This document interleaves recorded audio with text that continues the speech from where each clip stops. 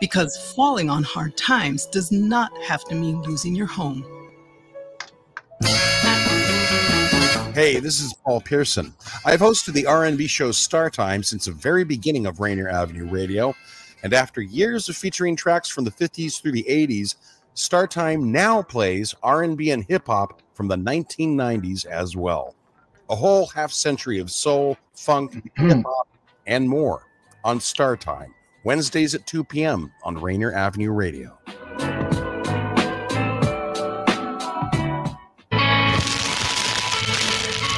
Kind of nonsense conversation we're having here. The Neon Ghost Show. The Neon Ghost Show.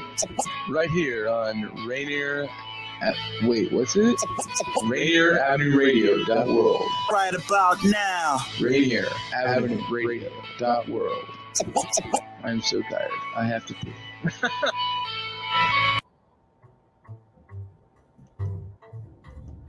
Earshot Jazz Festival kicks off October 8th and spreads out over 10 Seattle stages through November 6th with concerts all around the city. All concerts live and in person, and many of them streamed directly to your home. Tickets and information available up online. Earshot.org. It's the Earshot Jazz Festival 2022. See you soon. You are listening to Rainier Avenue Radio.world. Don't forget to log on www.rainieravenueradio.world.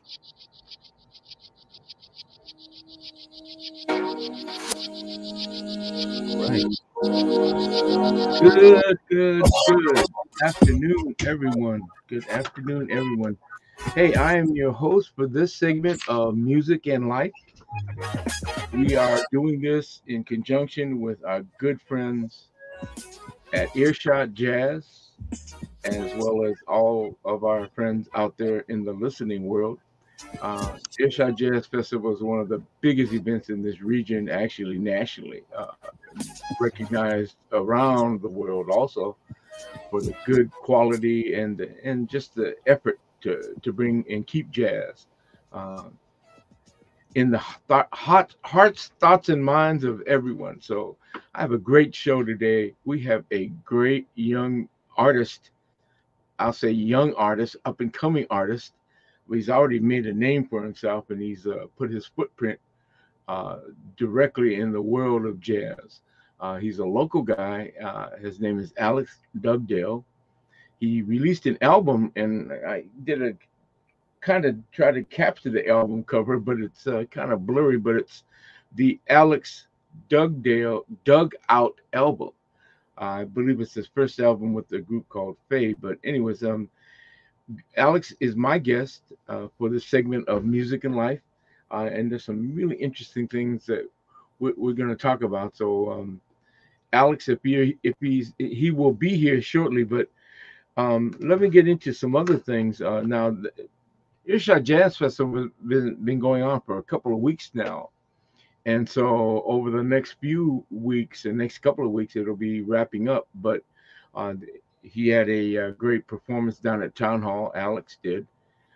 You'll have one of the Holden members, the Holden family, at Langston Hughes. Check the Earshot Jazz Festival schedule. Go online and check it out.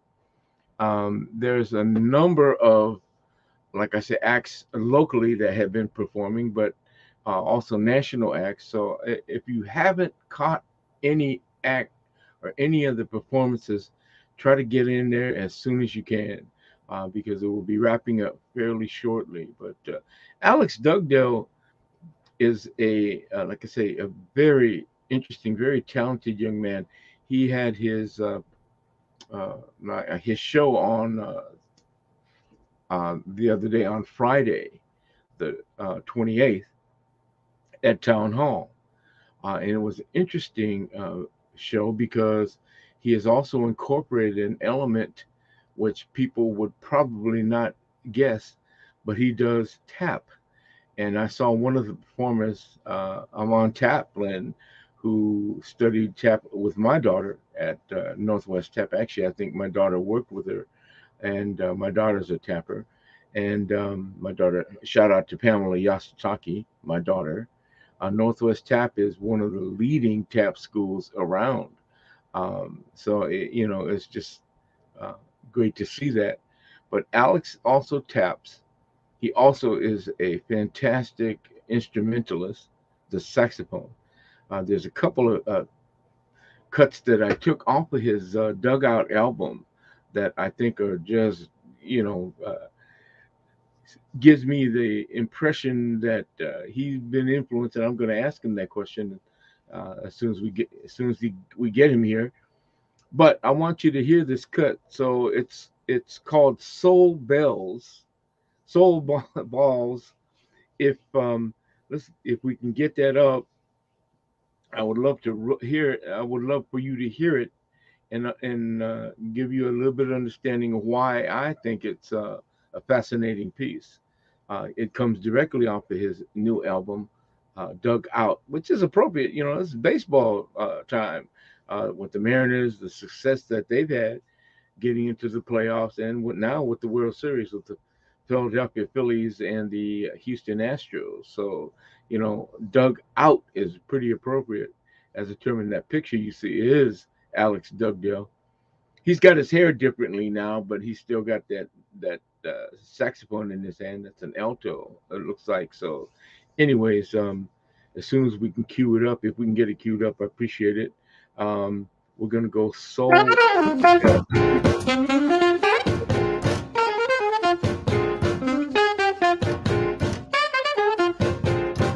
Alex Dugdale.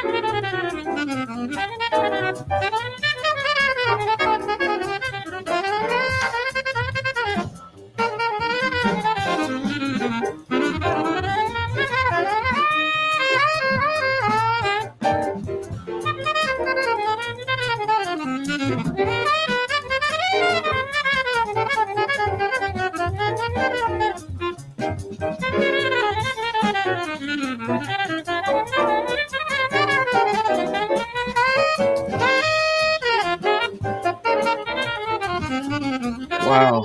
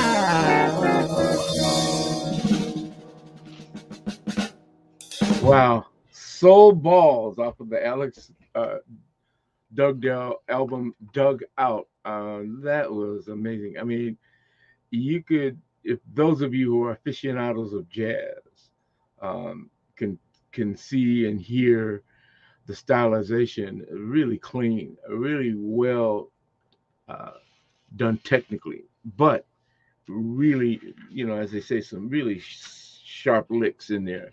Um, you can, well, at least me, and I'm not a scholar in the area of jazz or the lexicon of jazz, but heavily influenced on bebop or hard bop for sure.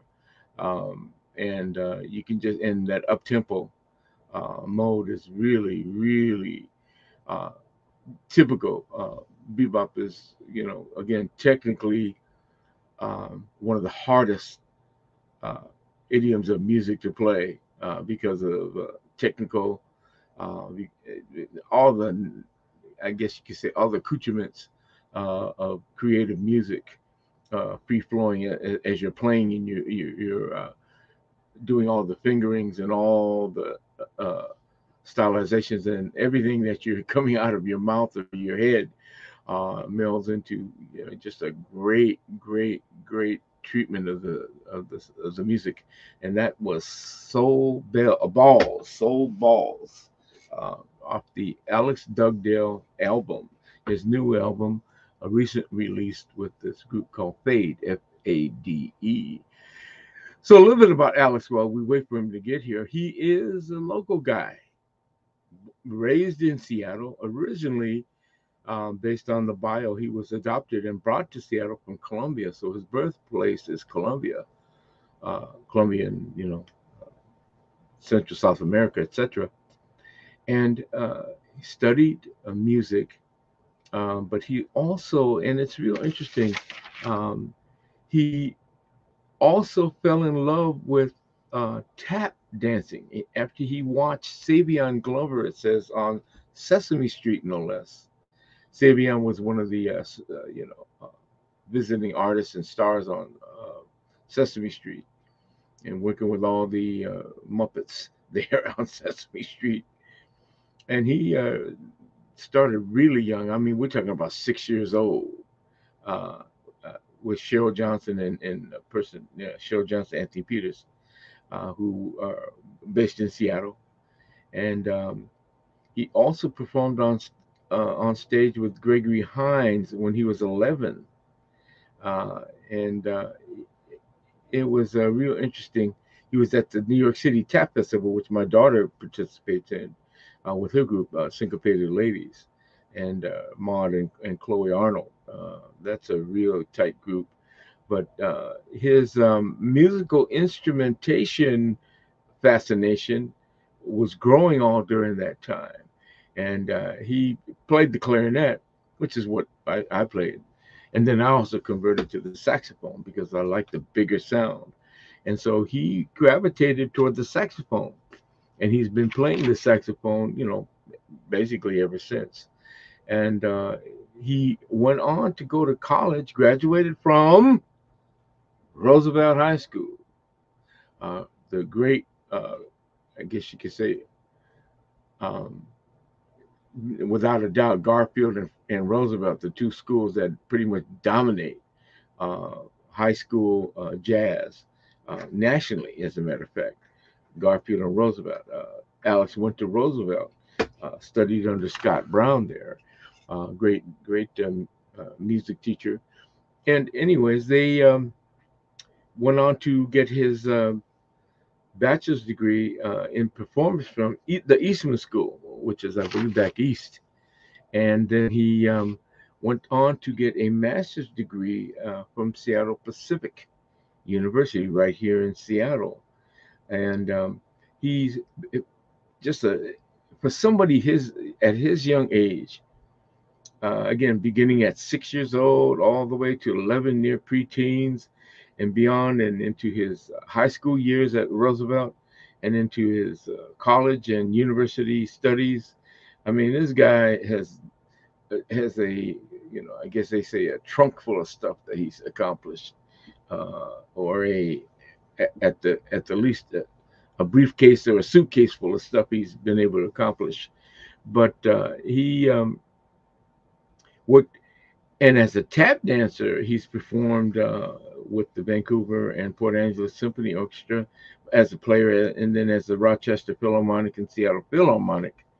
Alex participated in the Disney All-American College in Disneyland in 2012. He performed with the Temptations, the band, such bands as the Temptations, the Pointer Sisters, and the Four Tops, as well as with John Legend, the great John Legend, Diane Walker, Chester Whitmore, Wynton Marsalis, David Naji, and others. And over the past few years, 2015-16, he was an intern for Centrum, which is over there.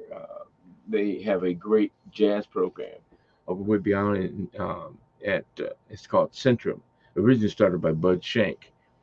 But anyway, he works as a band teacher at Bishop Blanchett High School within the Seattle Metropolitan school system here, Seattle Public Schools. And he's, as they say, an educator with the Jazz Port Townsend of Earshot Jazz, from which he was awarded the Earshot Jazz Golden Ear Award as Emerging Artist of the Year. When he's not playing or teaching, he's playing with Cole Schuster, Greg Feingold, Max Holmberg, and John Henson. That's, I believe, the group. I think it's called Fade. I hope you can correct me on that. But he also performs with the Duke Ellington Sacred Music group out of the Seattle Repertory Jazz Orchestra. He and his own quintet is called Fade. I want to make that correction. But so you're talking about a young man who has probably seen it, done it, and continues to do it. Like I said, his latest album, that just was released, is called Alex Dugdale Dug Out. And I've got a cut out of that album. The title track is called Dug Out. So when we get that queued up, go ahead and play it. I want you to hear it. It's called Dug Out from the Alex Dugdale album, Dug Out. Here we go.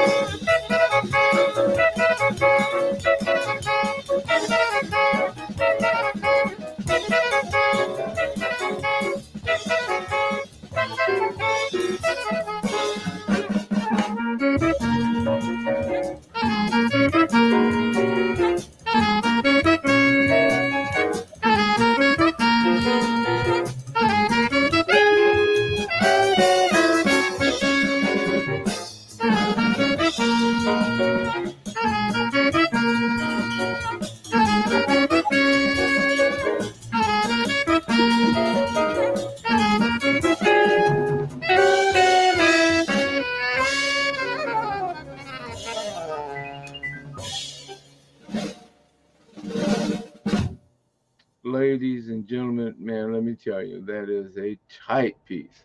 The title cut, Dug Out, from Alex Dugdale's album, The Dug Out. Great stuff. Pick that album up, order it, get it. Hey, there's some great cuts on there. These were just two of them, Soul Balls and Dug Out, The Dug Out. I mean, we're talking about great stuff. There's also those are two up-tempo pieces, but there are some other ones, ballad, very much ballad, flows like a ballad, really technically great stuff. But this ain't smooth jazz, folks. This is jazz. This is the real deal. You can categorize it any way you want to, but this is what I consider the essence of jazz. Free, just blowing it out there. Technically sound, but filling filling your ears with so many different highlights. Just great stuff. Alex Dugdale, up and coming young man, graduated from Roosevelt High School in 2008. So he's been doing this for a few years, but a young dude. Support him.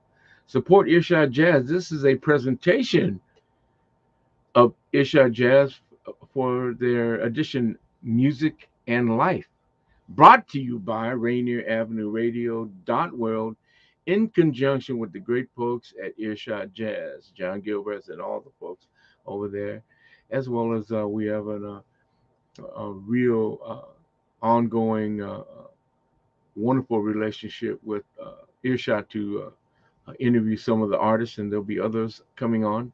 Charles Lloyd, I believe, will be coming on. Will be interviewed, I believe. I shouldn't say I think, I believe. But because Earshot Jazz Festival is this region's top, as you say, top flight venue for jazz.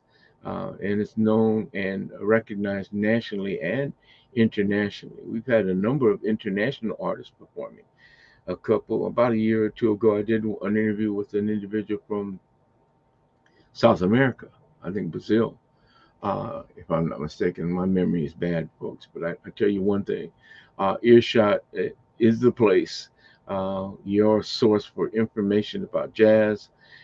They're doing a magnificent job. So, unfortunately, we're not going to be able to grab a hold of Alex. I know he's been performing. He had that concert on Thursday, big one. And but I want to again.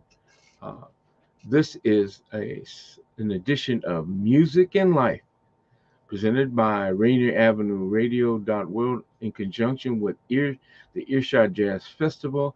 Alex Dugdale is the Earshot Jazz Festival resident artist, a local guy, Roosevelt High School, got his master's degree at Seattle Pacific University. Not only does he play the heck out of the saxophone, he can tap too. So, I mean, my daughter, like I said, is a tapper.